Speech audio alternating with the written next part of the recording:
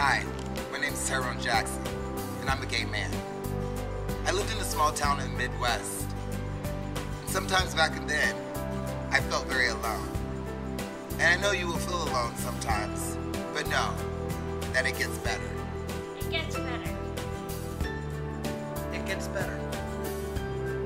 It gets better. Hey, I'm John Eric Parker and I work here in Memphis. And I was raised in Brooklyn, New York. And I was taught never to hit girls. But in 4th grade, I got hit by a girl. And because I didn't hit her back, I got treated to a chorus of For He's a Jolly Good Faggot. I've been bullied. Believe me, it gets better. You have to hang around. You gotta hang around for the good moments. The moments when somebody from your past walks up to you at the stage door and says, "Oh my God, I'm so proud of you. I knew you had this in you forever." You gotta hang around for the moment when a 13-year-old finds a way to contact you and says, "I have nobody to talk to, and I knew that you were the person that I could talk to. I have no one else." You have to hang around for the good stuff. Believe me, it gets better. It gets better. It only gets better. It gets better. Hi, my name is Michelle Roeder and I work here at Memphis.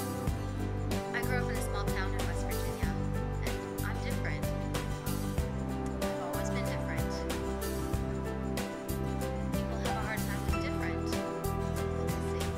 It gets better. This is for my little brother. I promise you it gets so much better. It gets better. Las cosas se ponen mejor. Hey guys, it's Paul Miguel from Memphis. Here with the It Gets Better crew. I just wanted to say that it does get better. I grew up in Pittsburgh and went to a public school, and I was made fun of every day. But I didn't take it personally because I knew it was their problem. It was not my problem. And I was able to express myself through art and through dance, so that was my outlet. I also want to tell you about this great book. It's called The Velvet Rage. It's by Dr. Alan Downs. It's a psychology book. If you can pick it up, it's a great read, and it will help you with a lot. So, thank you, and it does get better. Oh yeah, it gets better. Hey, I'm Caitlin and I work here at Memphis. Just want to say that I'm from a small town and my father's a minister. He still loves me. It gets better. You're going through tough times right now, and you don't even have to go out and scream and shout, and you don't have to tell nobody that you're coming out, but what you gotta do is really follow to the letter. Understand, my brother, it'll get better. So just be yourself, look in the mirror, follow your heart and soul, stay in control.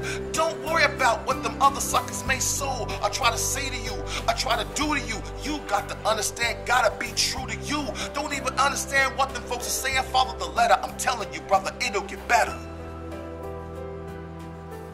It gets better. Hi, my name is Brad Bass. I'm from Ringgold, Virginia, originally, and I am currently in the Broadway show Memphis. Previously, I did Wicked, and I'm just here to tell you that it gets better. I grew up on a tobacco farm in the middle of nowhere. I kid you not, nowhere. They didn't get cable on my street until I was 18.